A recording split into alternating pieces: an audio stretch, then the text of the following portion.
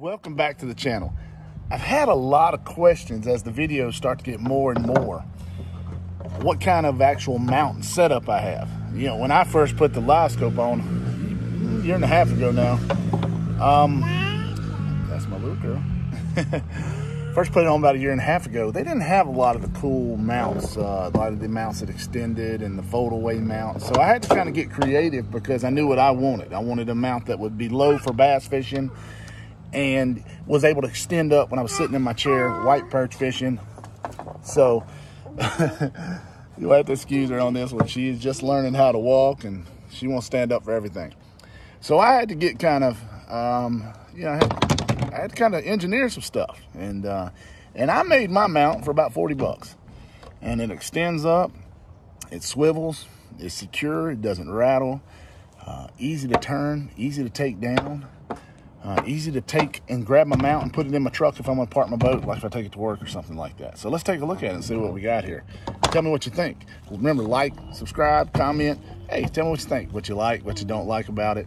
Remember, I didn't have them good mounts, and maybe one day, maybe soon, I'll buy me a mount and actually professional built mount.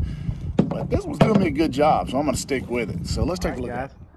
Here we are. We're gonna take a look at the whole setup I have. What I have done, when I first bought the Livescope about a year and a half ago and put it on my boat, they didn't have an awful lot of mounts. So I had to kind of engineer my own, which is not a bad thing because I love to engineer type stuff. So what I did was, I wanted a mount that came up tall, like the mounts that come up now. And I wanted a mount that got down low when I was bass fishing or needed it out of the way. So I sat down and thought about it, and I came up with this. Had some stuff laying around. It cost me about 40 bucks total to build the whole mount. The top part, the base for the fish finders, and it'll actually mount two fish finders here. That is simply the bottom of a boat seat. That is the base. That is the same thing that goes right up under here.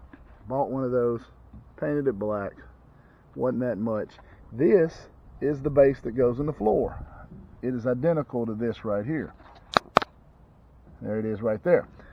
Flipped it over, and now this part will fit in this part. But then I wanted to be able to extend it. When you're white perch fishing and shit in the chair, you want it right in your face. Or crappie, or sac-a-lait, as some down South Louisiana call it, North Louisiana calls them white perch. It's crappie everywhere else. So I was able to take, and you can actually do this with a couple of different ways. You can use a regular boat pedestal, or you can get one of the adjustable ones and you can adjust it up and down. Now, I just use a regular boat pedestal, but let me show you. It's sturdy, it's strong. The fish finder swivels, very easy. I've got a plastic bushing in there you can replace.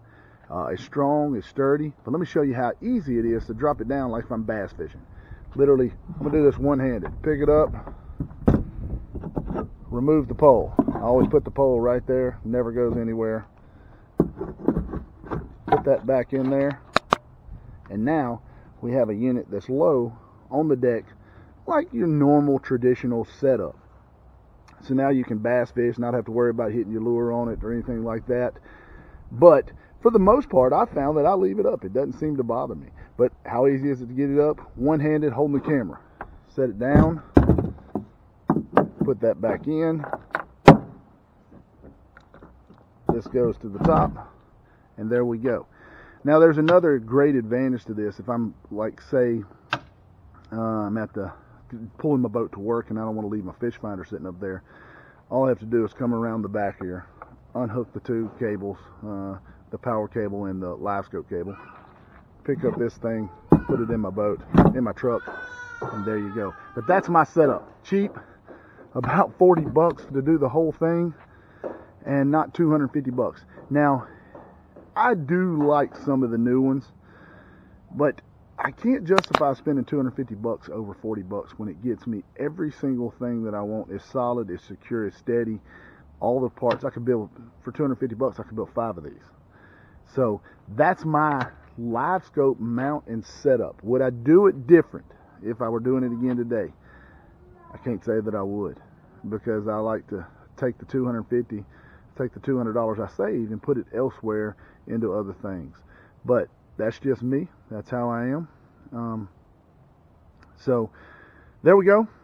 And you know, if you have any questions about it or want to know how to do it, or you think it's stupid, be nice. But let me know. Please watch. Please subscribe.